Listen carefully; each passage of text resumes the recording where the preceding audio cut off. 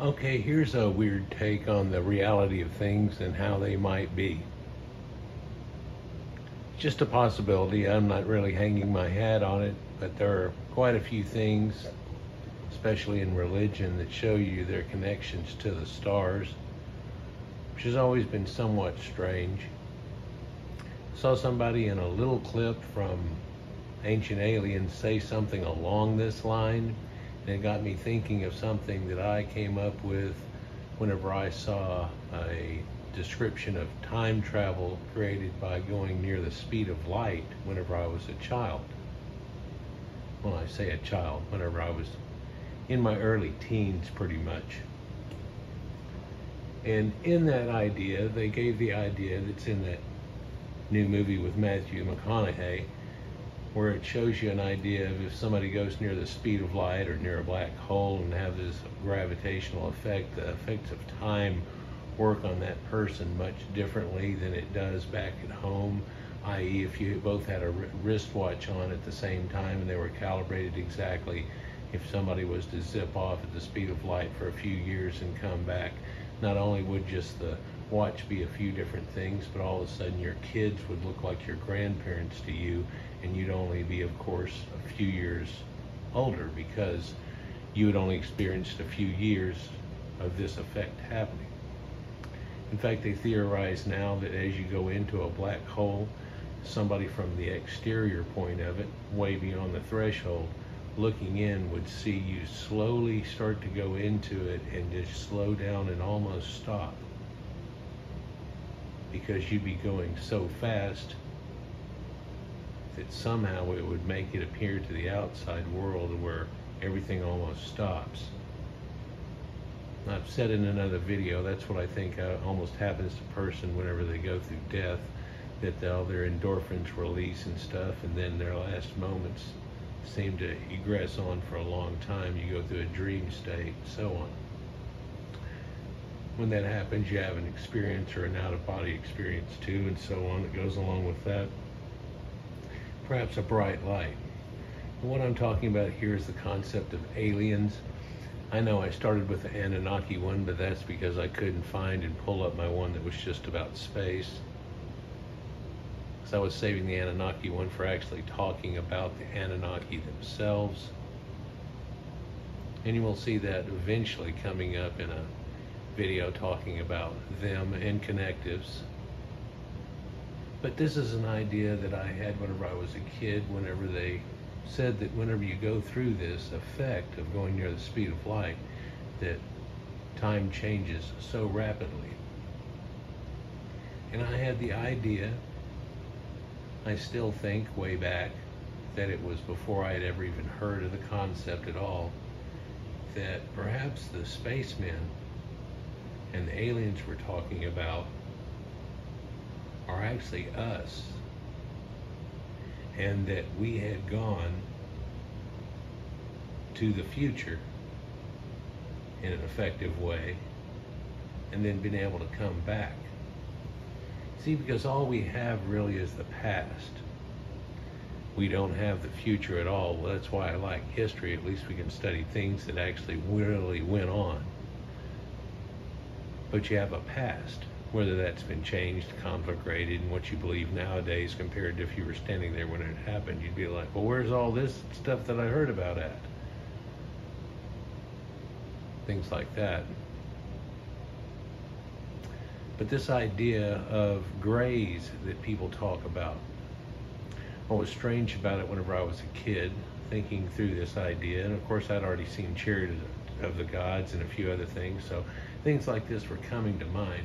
But the idea that somebody could have been people that left Earth, maybe even in our future, and then they were coming back to help ourselves.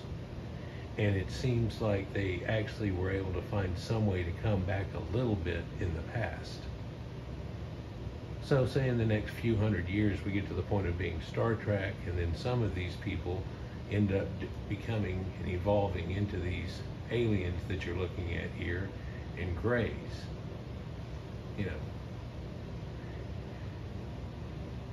And then because of that effect, whenever they came back to us,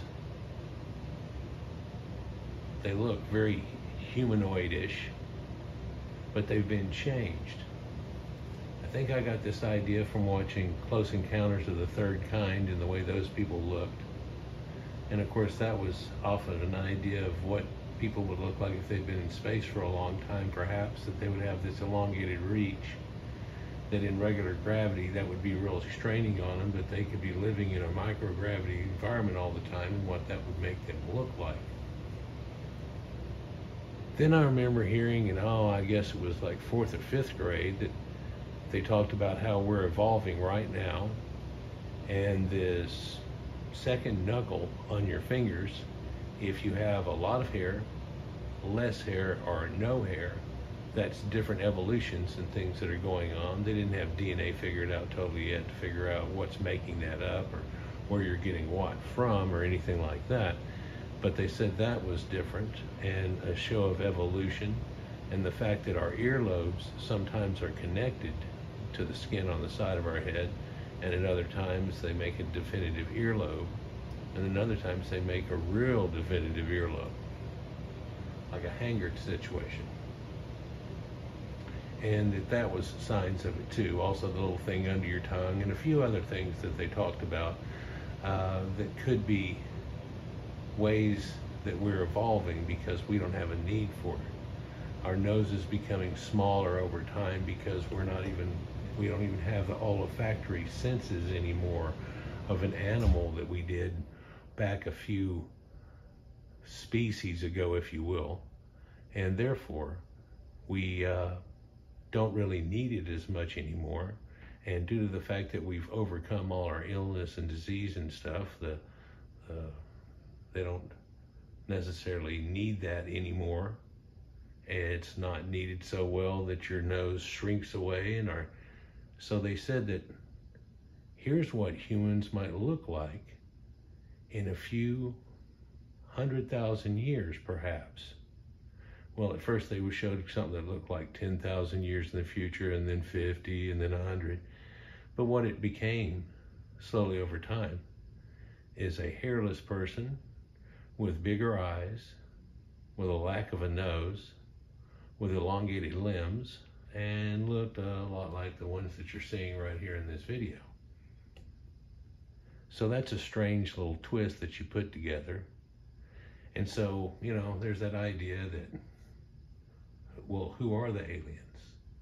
And idea number 73, if you will, on that answer would be, well, it's possible. I mean, seriously, it is possible. Due to the way we believe of physics and everything works, and we keep finding things out each decade, it seems to envelope itself. But here we have the concept that the answer to that question might be ourselves.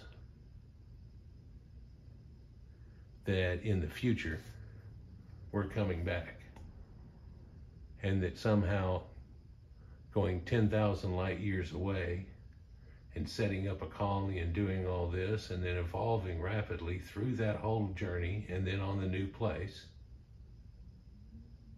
and then coming all the way back, well, just to check out probe party and so on like that. Some of these things may be probes, but if you believe there are aliens watching us, and every once in a while, that starts to sound like God watching you and everything, doesn't it? Peeking over your shoulder. Funny how things like that change over time with the knowledge of society and the way that everybody's told to and starts looking at things, isn't it? I believe that if we find an alien creature, it's very possible we'll find something like the blob. And if you really look at the blob is just some type of bacteria thing that goes around. If you've ever looked at them under a microscope, they go around eating things, consuming stuff. And that's what that would look like, perhaps, a sentient blob. It's entirely possible things like that happen, just like aliens, like we see right in the bottom middle of the picture here, where you find somebody that's really an insect. and it doesn't have acid spit or anything like a bombardier ant or those things, or bombardier beetle. Its blood is even based on it somehow, so it would be immune to things like that totally, with it the way its carapace is built around its body. But that's the way I think a real alien would look like. And when we keep seeing these grays that look totally different in a concept, you know, than something out of the Aliens movies, we see these grays. What if the concept is that's us from in the future from the past? If that statement makes any sense to anybody. I still think it's viable and possible. I've even heard a man that was deep into physics give that representation before, but never to try to say that it was the aliens. Just to say that, you know, what if we went away and came back, we'd come back as Star Trek and everybody'd be freaking out and you'd have to go, it's just us. Kind of like in the Star Trek movie whenever they went back in time to save the whales and they were from the future, but it pulled that off. Well, it seems like it may be totally impossible to pull off this go to the future, go to the past situation, but in relation to each other, it's entirely possible. And especially the fact that you could live on thousands of years in relation to people. You could take this little ride just for a few years, if you could get something going at the speed of light, which I'll talk about here in just a second, and then all of a sudden to come back. And when you come back, your grandkids may be dead already. And you're still alive. It's only been those 5, 6, 8 years or whatever it took for it to happen to you. And it all depends on how close you get to the speed of light. Speaking of that, they, you know, when I was a kid, they were like, they don't know how to do it and everything, right? But I had just gone through the idea of the different space probes that we'd sent out into our own solar system, going and bending around other planets and getting a whip from them, getting a slingshot. And even one of the examples they gave was like old roller derby, where one would grab the other one's arms and then sling them and get them going. And put you out on another trajectory by just bumping the thrust there for a second, right whenever you're aimed at it right, and poof, there you're going. Then you might need to correct a little bit from there, but it gets you in the ballpark, right?